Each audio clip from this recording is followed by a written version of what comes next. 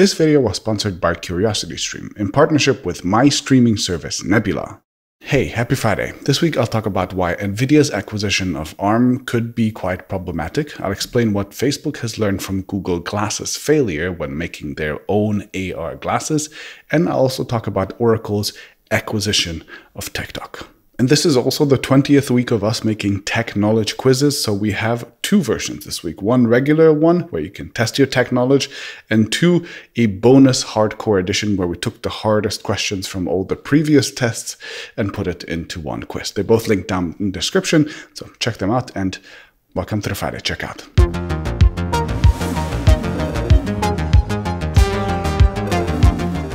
Okay, my pick of the week will be Nvidia acquiring ARM for a whopping $32 billion and creating one of the world's most important chip conglomerates. And this is kind of a strange and weird and maybe worrying acquisition because the two companies have fundamentally different business models.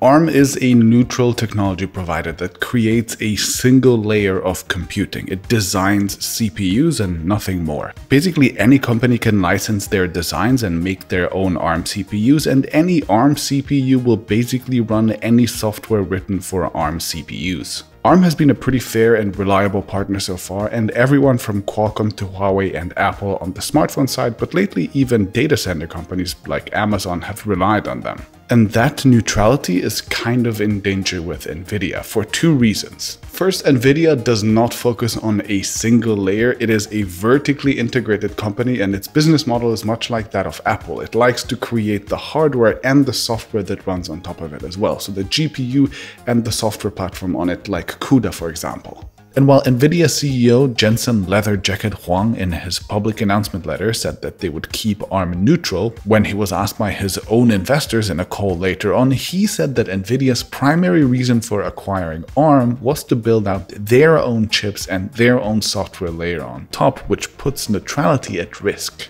And other than that, Nvidia is of course a US company, and that means that ARM licenses are suddenly subject to Trump revoking them at will. According to Jensen, 22 billion devices were made using ARM CPUs last year alone, which makes it by far the most popular CPU type ever and a huge deal. As I explained in this video of mine, ARM China is a separate legal entity from its parent company, ARM Holding, and the two are currently in a big legal dispute, so it's unclear how easy it would be to actually withhold licenses in China, for example, but clearly this is just more firepower for Trump to tighten the noose around the neck of Huawei and whichever company it dislikes next. Okay, and my win of the week will be Facebook's AR glasses project, and in particular their research device prototype called Project Aria. And I hate Facebook as much as any self-respecting person would, but I think they have looked at Google's failed attempt with Glass and have learned to avoid the three key mistakes Google made there. First, Glass looked like a dorky gadget made by a tech company, not like a sleek fashion piece. Second, it didn't do much. And third, people were freaked out about having other people running around with cameras on their faces that could be secretly recording without anyone knowing about it. So Facebook is trying to fix all of those by rolling out their glasses very slowly, very deliberately over multiple years. At first, they'll have 100 specially trained Facebook employees wear this research device around, which doesn't have a display yet and only collects data for now. And the company has announced a weirdly specific list of privacy precautions for it. So for example, the device will indicate when they are collecting data. There is a list of sensitive places where they can't record. Employees will have to wear special clothing describing what they do. All the faces and license plates will be automatically blurred, etc. It sounds kind of like how those street mapping cars work, except Facebook employees are the vehicles in this case. The second step Facebook has announced after this research project is their collaboration with Ray-Ban, which should result in a pair of actual glasses in 2021. And those will still come without a screen, so they'll be more similar to Snapchat spectacles than Google Glasses. And only in 2022 will the company actually get to doing what they wanted to do all along, which is full proper AR glasses.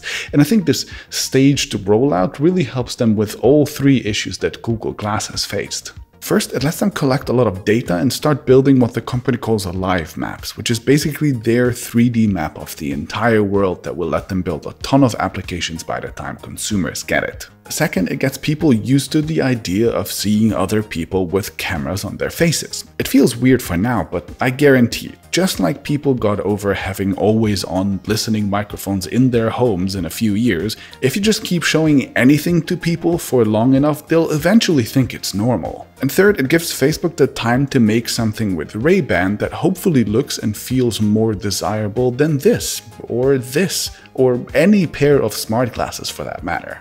I personally hope that these glasses will fail because I really don't want Facebook to succeed at anything, but unless Apple succeeds in blowing us away with magical Apple glasses, it sure looks like Facebook is on a path to AR and VR dominance. Hey, Editing Martin here from the future. Literally, as I was hitting export on my video, I saw that news broke that Trump has actually banned TikTok completely in the United States.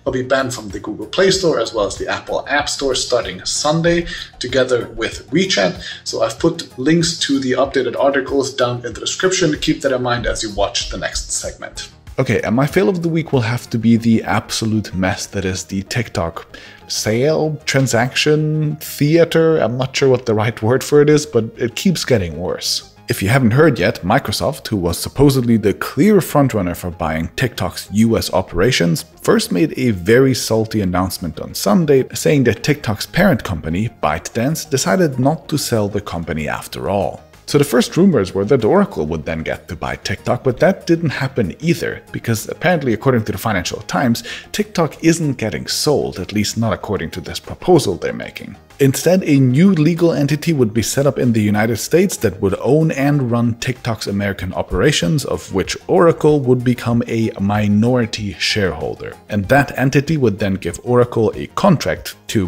basically run their servers with all the US user data on it. Software development would still be partially handled by Chinese parent company ByteDance, who would remain the majority shareholder, and the magical algorithm wouldn't be given to anyone, meaning that ByteDance would still be able to decide what content gets shown where.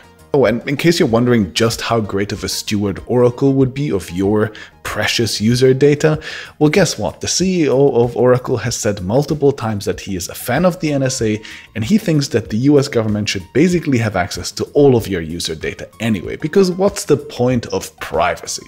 So things are looking up.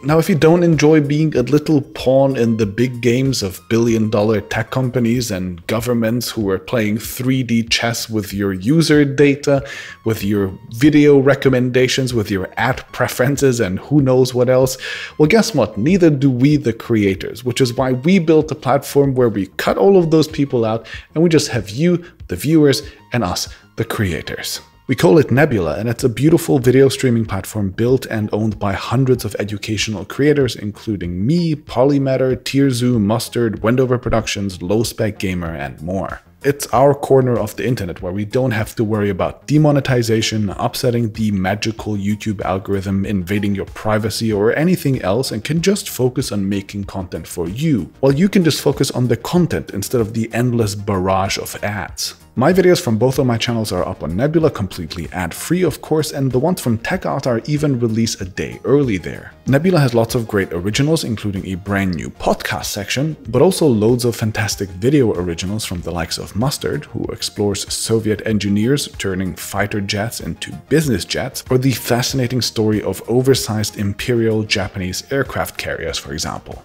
And access to Nebula comes for free with a subscription to my sponsor CuriosityStream, which itself is 26% off right now. So you can get both services for just over $1 a month. CuriosityStream is of course the premier place on the internet for high quality professional documentaries from the founders of the Discovery Channel, and they have a huge library of science, nature, and history content to binge while you're stuck at home. I'm currently watching Cyber War on CuriosityStream, which is a documentary on hackers and governments doing nasty things, because apparently that's just the world we're living in right now. And there's tons of other great content here from hosts like David Attenborough, Jane Goodall, Stephen Hawking, and more. So check them out at the link in the description, and I'll see you next week.